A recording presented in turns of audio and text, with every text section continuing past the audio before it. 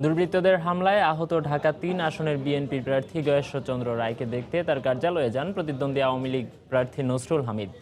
সকাল ১১টার দিকে রাজধানীর পল্টনে গয়েশ্বর চন্দ্রের কার্যালয়ে গিয়ে তার শারীরিক অবস্থার খোঁজ খবর নেন তিনি। এ সময় হামলার শিকার হওয়ায় গয়েশ্বর চন্দ্র রায়ের প্রতি সমবেদনা জানান নসরুল হামিদ। এ হামলার ঘটনাকে অনাকাঙ্ক্ষিত ও লজ্জাজনক উল্লেখ করে হামলাকারী যেই হোক তার বিরুদ্ধে আইন শৃঙ্খলা রক্ষা বাহিনী ব্যবস্থা নেবে বলে আশা প্রকাশ করেন তিনি। আর নির্বাচনী পরিবেশ নষ্ট করতে অতি উৎসাহী কর্মী ও গোয়েন্দাদের হামলা করতে পারে বলে ধারণা করেন গয়েশ্বর চন্দ্র রায়। তবে এ ঘটনায় কোনো মামলা করবেন না জানিয়ে বিএনপির নেতা বলেন, নির্বাচন শেষে সবাই একসঙ্গে কাজ করতে চায়। এদিকে গতকাল গয়েশ্বরের উপর হামলার ঘটনায় আটক করা হয়েছে ৩ জনকে।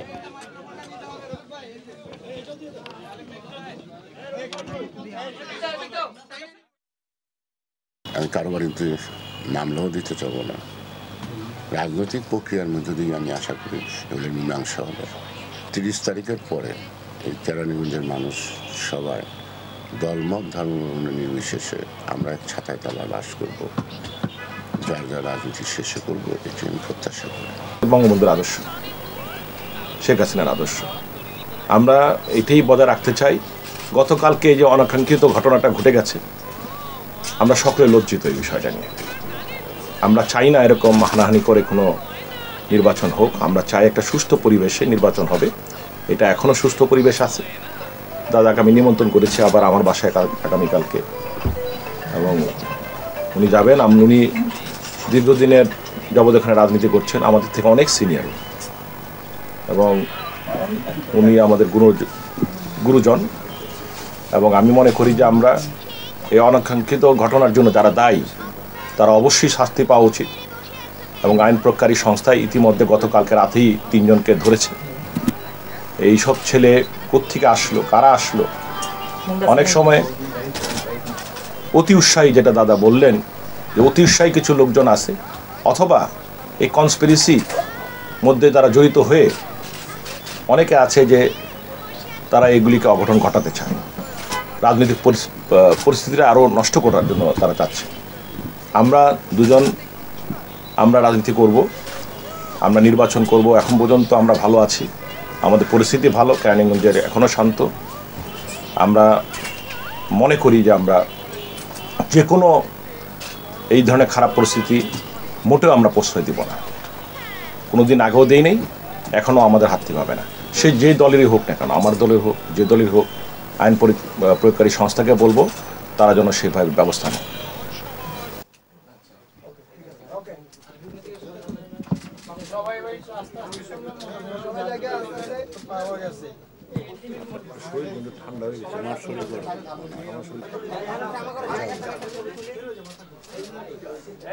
অনেক তুলছো, দেখাইবে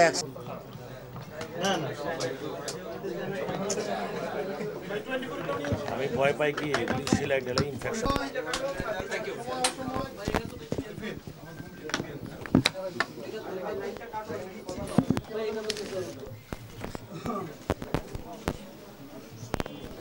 প্রচারণার আর মাত্র বাকি 2 দিন, তাই শেষ মুহূর্তে ভোট প্রার্থনায় ভোটারদের দ্বারে দ্বারে যাচ্ছেন প্রধান 2 দল ও জোটের প্রার্থীরা। সকালে কুমিল্লা 11 আসনের 14 গ্রামের মিয়াবাজার হাইস্কুল মাঠে মুজিবুল হকের নির্বাচনী প্রচার সভায় অংশ নেন আওয়ামী লীগের সাধারণ সম্পাদক ওবায়দুল কাদের। খুলনা 2 আসনের নতুন বাজার এলাকায় প্রচারণা চালিয়ে আধুনিক খুলনা নগরী গড়ে তোলার আশ্বাস দেন শেখ জুয়েল। ঢাকা 2 আসনের প্রার্থী কামরুল ইসলামের পক্ষে কামরাঙ্গীর চর হাসপাতাল মাঠ থেকে বর্ণাঢ্য একটি র্যালি বের করা হয়। র্যালিটি রসুলপুর ও রনি মার্কেট এলাকা প্রদক্ষিণ করে। এদিকে সকাল থেকেই উন্নয়নের নানা প্রতিশ্রুতি নিয়ে ভোটারদের কাছে যাচ্ছেন বিএনপি ও ঐক্যফ্রন্ট প্রার্থীরা। রাজধানীর শ্যামপুর এলাকায় প্রচারণায় নামেন ঢাকা 4 আসনের বিএনপি প্রার্থী সালাউদ্দিন আহমেদ। খুলনা শহরের সোনাডাঙ্গা এলাকায় গণসংযোগ করেন খুলনা 2 আসনের প্রার্থী নজরুল ইসলাম মঞ্জু।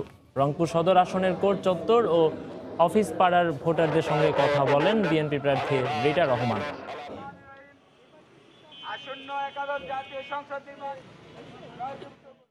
নির্বাচনী প্রচারণার খবর জানাতে রাজধানীর মিরপুরে আছেন রিপোর্টার মৌসুমী ইসলাম, ময়মনসিংহের মুক্তাগাছায় আছেন রিপোর্টার হারুনুর রশিদ এবং সিলেটের বিয়ানীবাজার এলাকায় আছেন আব্দুল আহাদ। প্রথমেই যাচ্ছি মৌসুমীর কাছে।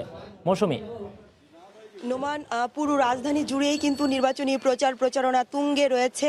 আমি রাজধানীর মিরপুর এলাকায় আছি। এখান থেকে কিন্তু সকাল থেকেই প্রার্থীরা প্রচারণায় ব্যস্ত সময় পার করছেন। মিরপুরে মোট কিন্তু 3টি আসন রয়েছে, ঢাকা 14, 15 এবং 16 আসনের প্রার্থী ইলিয়াস উদ্দিন মোল্লা তিনি কিন্তু সকাল থেকেই গণসংযোগ শুরু করেন। যেহেতু নির্বাচনের খুব বেশি সময় বাকি নেই, তিনি সকাল 10:30 থেকে গণসংযোগ শুরু করেন এবং বেলা 12:30 পর্যন্ত তিনি গণসংযোগ কর্মসূচি চালিয়েছে। নির্বাচনকে সামনে রেখে তিনি মিরপুর 12, পল্লবী এবং রূপনগর এলাকায় কিন্তু তিনি গণসংযোগ কর্মসূচি পালন করেছেন। সাধারণ ভোটারদের কাছে গিয়েছেন, স্থানীয় ব্যবসায়ী তাদের কাছে ভোট চেয়েছেন, নানা প্রতিশ্রুতির কথা বলেছেন। তিনি যেটি বলেছেন যে তার এলাকায় তিনি যদি 3য় মেয়াদে সংসদ সদস্য হিসেবে নির্বাচিত হতে পারেন তাহলে তিনি তার যে এলাকা রূপনগর এবং পল্লবী এলাকায় সেখানে ভালো কোনো হাসপাতাল নেই, তিনি সেটি 250 বিশিষ্ট একটি হাসপাতাল করবেন বলে তিনি ভোটারদের কাছে বলছেন এবং ভোট চাইছেন। এছাড়া মাদক এবং জলাবদ্ধতার সমস্যার সমাধানেও কিন্তু তিনি কাজ করবেন বলে তিনি আমাদেরকে জানিয়েছেন।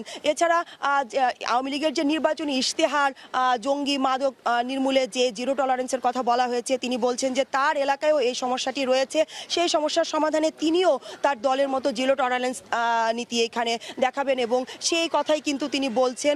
এবং ভোটারদের সাথে তিনি বলছেন যে তিনি যেহেতু এখানে 2 মেয়াদে নির্বাচিত ছিলেন, 2008 এবং 2014 সালের নির্বাচনে যেহেতু তিনি এখান থেকে সংসদ সদস্য আওয়ামী লীগের নৌকা প্রতীক নিয়ে এখান থেকে তিনি নির্বাচিত হয়েছেন, 3য় মেয়াদে কিন্তু তিনি এখান থেকে নির্বাচন করছেন। তিনি যেটা বলছেন যে 3য় মেয়াদে যদি তিনি নির্বাচিত হতে পারেন তাহলে এলাকার সমস্যার সমাধান করবেন। তাহলে সব মিলিয়ে বলা চলে যে মিরপুরের কিন্তু সব প্রার্থীরাই এই মুহূর্তে প্রচারণায় ব্যস্ত সময় পার করছেন। যেহেতু প্রচারণার আর মাত্র 2 দিন সময় বাকি আছে, 28 তারিখ সকাল 8টা পর্যন্ত প্রার্থীরা তাদের প্রচারণা চালাতে পারবেন। যেহেতু 30 ডিসেম্বর একাদশ জাতীয় সংসদ নির্বাচন অনুষ্ঠিত হতে যাচ্ছে, 48 ঘন্টা আগেই কিন্তু প্রার্থীদের প্রচারণা শেষ করতে হবে।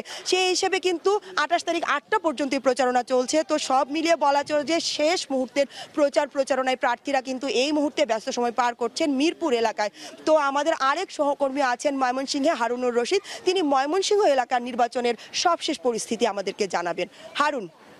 ধন্যবাদ মৌসুমী। সারা দেশের মতো ময়মনসিংহেরও একই অবস্থা। ময়মনসিংহের যে 11টি নির্বাচনী আসন আছে সবগুলো আসনেই ইতিমধ্যেই জমজমাট প্রচারণা চলছে। বিশেষ করে নির্বাচনের আর মাত্র কদিন বাকি, শেষ মুহূর্তে এসে প্রার্থীরা তাদের হিসাব নিকাশ মিলাচ্ছেন এবং নানা জটিল সমীকরণ মেলানোর চেষ্টা করছেন এবং যে সমস্ত এলাকা এখন পর্যন্ত প্রার্থীরা যেতে পারেননি সেই এলাকাগুলোতে যাওয়ার চেষ্টা করছেন।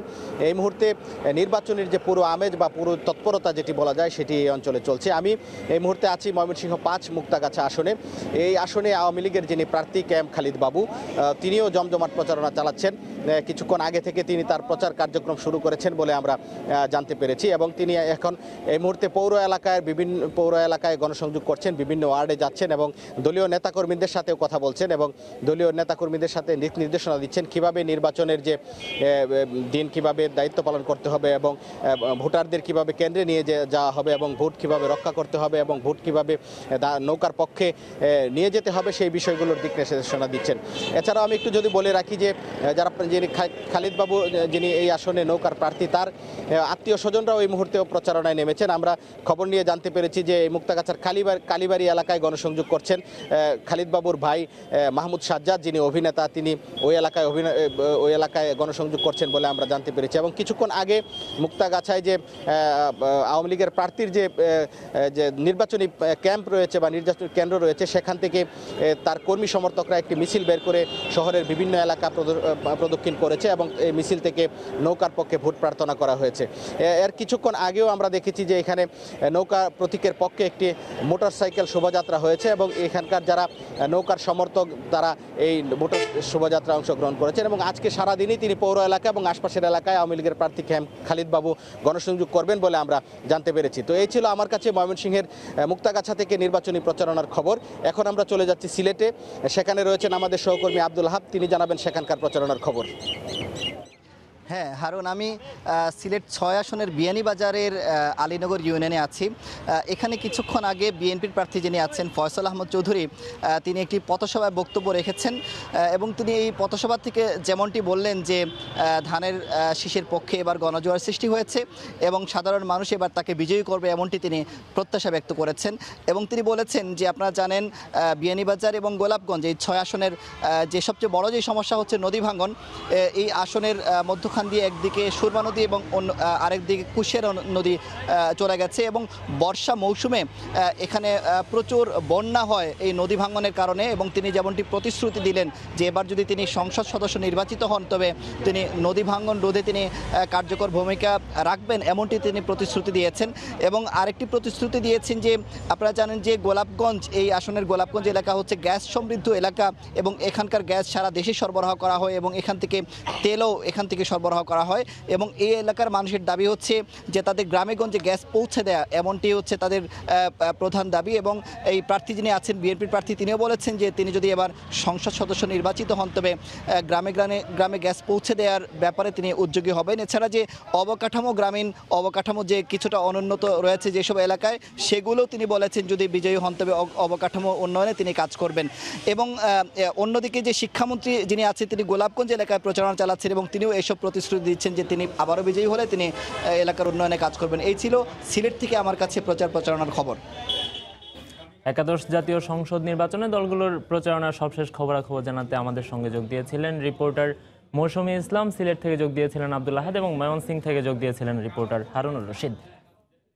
জামাতে ইসলামীর 25 নেতার নির্বাচনে অংশ নেওয়ার উপর নিষেধাজ্ঞা চেয়ে হাইকোর্টে আবেদন করা হয়েছে।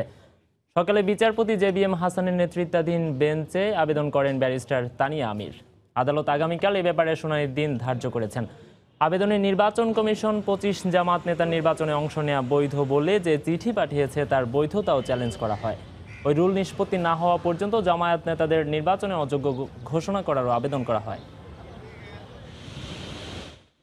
জাতীয় নির্বাচনে ক্রমবর্ধমান সহিংসতার ঘটনায় উদ্বেগ প্রকাশ করেছেন নির্বাচন কমিশনার মাহবুব তালুকদার। সকালে রাজধানীর আগারগাঁওয়ে নির্বাচন কমিশন সচিবালয়ে লিখিত বক্তব্যে সাংবাদিকদের এ কথা জানান তিনি। জাতীয় নির্বাচনে ক্রমবর্ধমান সহিংসতা ও সন্ত্রাসের ঘটনায় আমি গভীরভাবে উদ্বিগ্ন। নির্বাচন ও সন্ত্রাস একসঙ্গে চলতে পারে না। নির্বাচনে পক্ষপাতমূলক আচরণ থেকে বিরত থাকুন, নিজেদের পোশাকের মর্যাদা ও পবিত্রতা রক্ষা করুন।